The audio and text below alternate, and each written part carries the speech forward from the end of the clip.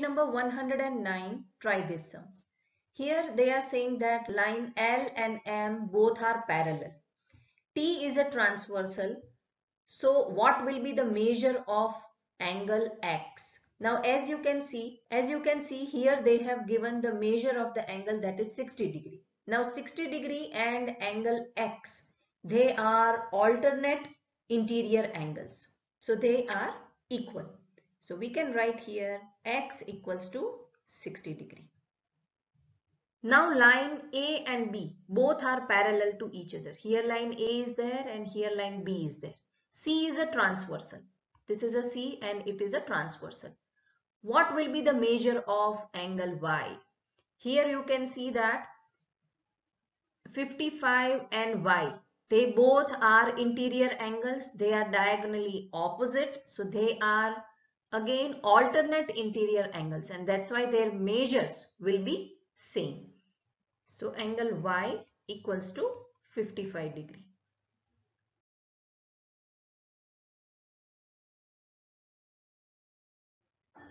Our next question is L1 and L2 be two lines. T is a transversal. So this is first line, second line, and this T is our transversal. Is angle 1 equals to angle 2? Angle 1 will be equal to angle 2 if these two lines will be parallel, then these two would have become corresponding angles. Now here, first of all, they have not said that these two lines are parallel, and we can see that they are not parallel.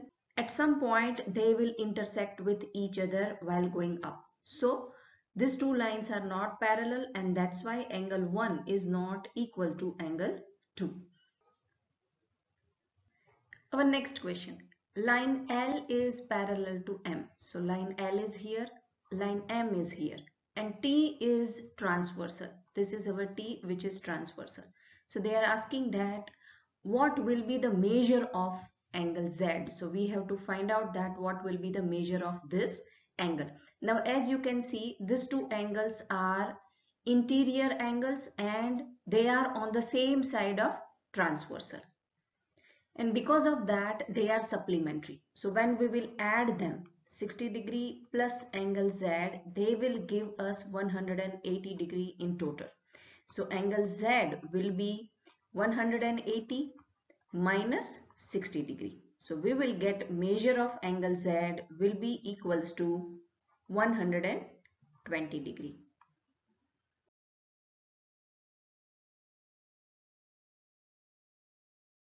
Another example is line L is parallel to M. So this is our line L, this is M, they both are parallel, and T is transversal over here.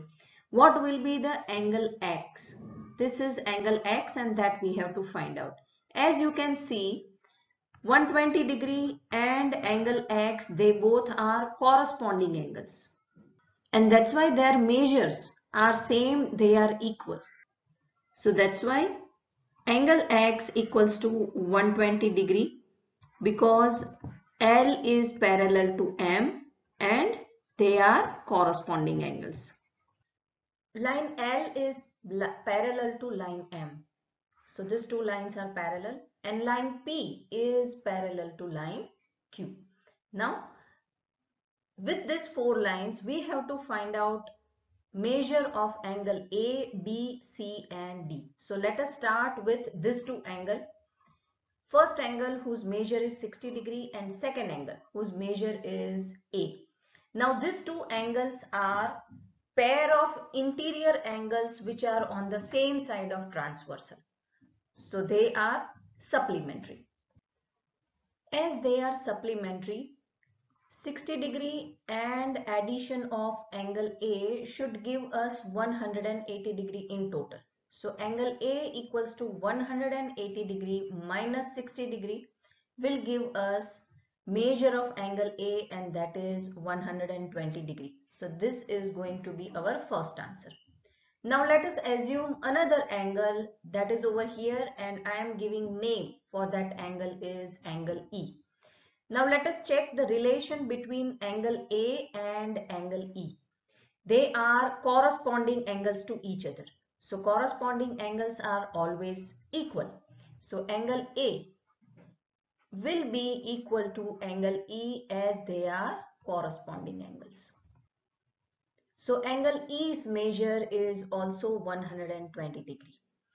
Now angle E and angle D, they both are vertically opposite angle.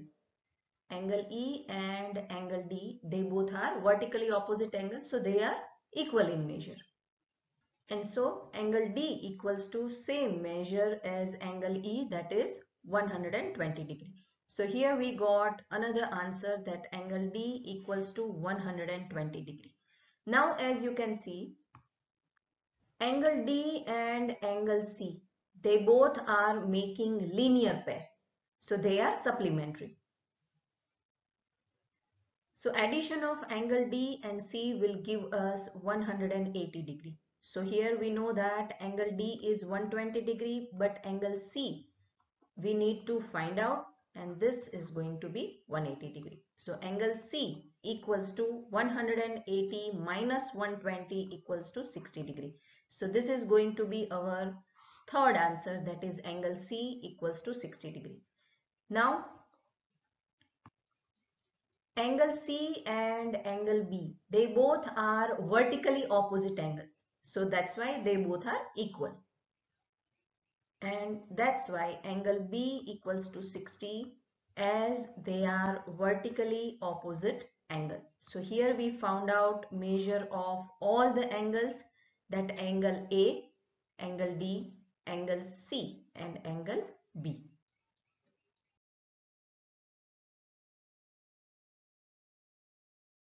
So thank you for watching and learning with us. If you have any doubt, please comment down below. I'll see you in next video. Till then, keep learning, keep sharing, and don't forget to subscribe, Learn Yourself.